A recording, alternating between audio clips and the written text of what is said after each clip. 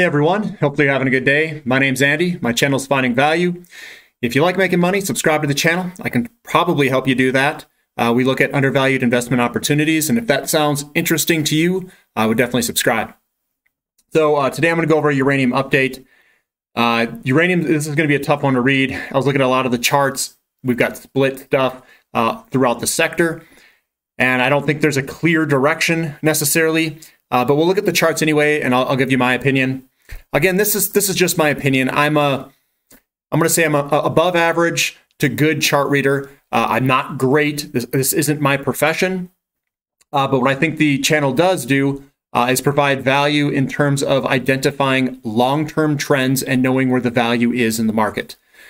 These are long-term investments. That's the approach that I take.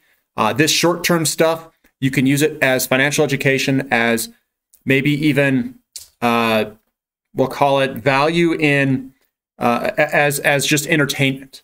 Maybe that's the case, entertainment value. But I use it for timing purchases. I try my best to time the purchases as best I can, but you know what? Catching bottoms is extremely difficult. And there might be times where getting within 10 or 20% of a bottom is like really good. And you might see a 20% or 30% down in your portfolio, even though you bought while it was already 40, 50% off its highs. So it's very difficult to catch bottoms. These things are extremely volatile. So if you guys are trying to buy some of these, again, patience is required. My time horizon is out there. It is 5-10 years is what I'm looking at a lot of these investments. And I think we are going to see major gains, not little things, but major gains. But in order to get major gains, you're going to have to go through volatility. It's just the way it is. That's the way the market is. And I'm going to go over other presentations addressing those issues. So here's the uranium update. Jump in here. I'm going to go straight into charting. This is what we've got. We've got a hammer here, but we've got downside momentum. So when I look at this, yes, short term, like the next day or this day that we went to right today, is this momentum going to continue to the upside? I'm going to say doubtful. I think we're still in pullback mode for a little while longer.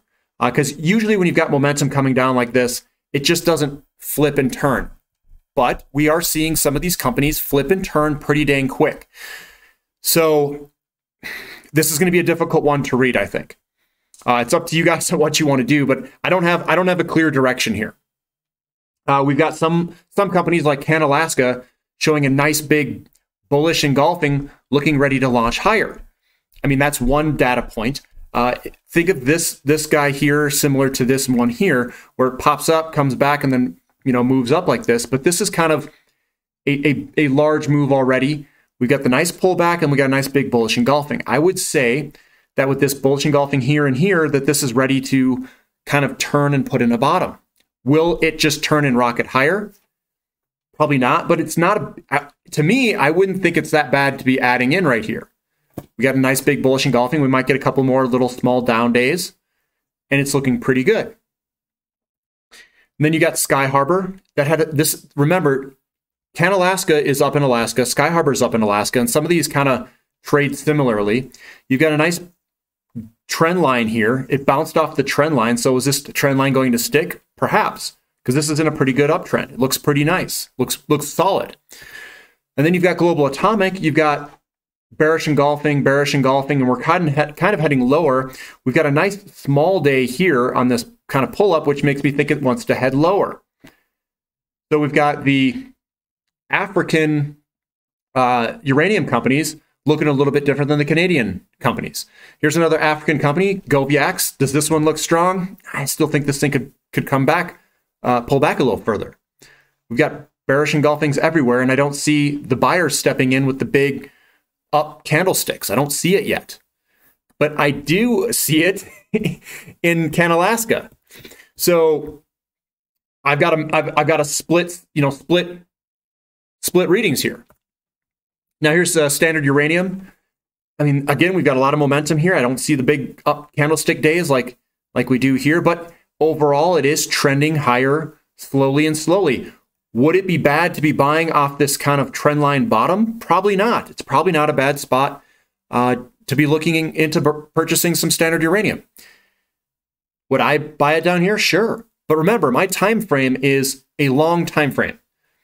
I know a lot of you guys, you want instant returns. You want to put your money in and it's just flying higher. And unfortunately, I might not be the best of chart reader on a short-term basis. And here's Pure Point Uranium. Looks like this trend line has broken to the downside. Could we see a little bit further downside back here? Sure, we could. Would I be a buy down there? Sure, I would. I would be a buyer down here for sure. I'd like to see it come back and then resolve itself with a bullish engulfing, bullish piercing, something on the lines of that. Here's baseload energy. I think it actually ended down a little bit today, but this one, the momentum is working its way off. So that's positive. Would I be a buyer down here? Sure, I would. I would be a buyer down here. It's still showing weakness, but it has contracted some. It'd be nice to buy into strength and show maybe tomorrow we see a big up day or a bullish engulfing. Then I would be like, yes, that is the day I'm looking for. Have I personally bought this down here? I have not. I'm still waiting. But if you're a long-term investor, this price, probably not too bad. You've got a lot of support down here. Look at all these buyers and sellers down here. This is where I did buy earlier, was back in this area. I bought back here. Would I be a buyer down here? Sure, I would. Sure, I would. Next Gen Energy. I think this thing could potentially maybe even roll over. Whenever you have these black candlesticks where it opens and kind of closes, it's kind of like resistance, like it can't move. I want to see these big candlestick bodies like this. That's showing momentum to the upside that will continue. I don't see any of that over here. So it could potentially chop sideways or pull back still. I don't see any clear indications that this momentum has changed yet for next gen. Same with Fission. It's the same chart reading. Denison Mines. Again, I want to see the big candlestick body days. This right here, this was a good setup here. I thought we were going to break to the upside, but it didn't break. Came back. Pulled on back with the rest of the sector. The rest of the sector didn't break with it. So we're in this little pullback. We're waiting. Potentially can go up, potentially not. I mean, there's some support down here, so it could pull back a little bit more. Maybe it heads on up. This is a difficult one to read. I don't see any turning points yet. Same with UEC. I mean, we've got a nice little hammer here, but we still have good momentum coming down. I think it's going to go sideways or pull back a little bit still. Blue Sky Uranium, I do like the wick on the bottom. We still have some momentum coming down. I think we're going to chop sideways for a little while. Deep Yellow, I don't know if it ended here. I did this kind of midday, but where this one is kind of slowly working its way out. I think in here is probably not a bad spot to be looking sometime over these next few days. Doesn't look too bad. Encore looks a little top heavy to me. Bearish engulfing, bearish engulfing, bearish engulfing, bearish piercing, bearish engulfing, bearish engulfing. I think this thing is either going to go sideways or pull back a little bit. Bannerman, on the other hand, is looking not too bad. Whenever we get to this bottom trend line, it's holding quite strong. So I think eventually, in here is not a bad spot. And if we break this pattern here, I think we're going to break it to the upside and it's going to move quite substantially. Is it ready yet? I don't know. But I'd be buying it. I'd be a buyer off this bottom trend line. It's been holding. So go with what's worked. And if we break out of this pattern, hallelujah, however you say that. I can't even say it right now. But yeah, we'll be moving to the upside. And then Goviax. Oh, I put this one in twice. But it is holding down here, and I'd like to see this thing punch through. So that's uranium. It's a mixed bag. I think we're putting in positive developments. I just want to see more. I want to see larger candlesticks. I want to see bullish engulfings, bullish piercings. I want to see chart trend breaks. We haven't seen that yet. So more patience. That's what I'm doing. More patience, more savings of money. And when I get more money, I'll pile it in when I see this thing looking good. Would buying here be a bad thing? Oh, no, not at all. If you guys are patient and you continue to cost average in, if that's the strategy that you want to deploy, and I do that sometimes, what I do is I cost average in and am patient. The 60 pounds to 1 ounce ratio for gold, uranium to gold, is still extremely cheap, extremely cheap. You would be winning buying at these levels, and just be patient. The time will come. Everything is turning. Watch some of my other presentations that I'm going to release in the next couple of days on market conditions and value.